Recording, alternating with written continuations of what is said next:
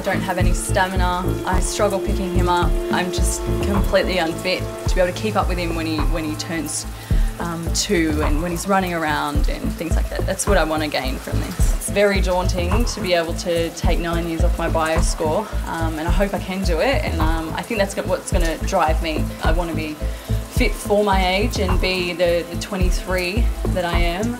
For my job, I sit down in the car all the time, and then when I get home, prefer to relax for a bit, then go see mates, and exercise was probably on the bottom of the priority list. I thought I was going to push about 50, 60, but 37's decent, not the best.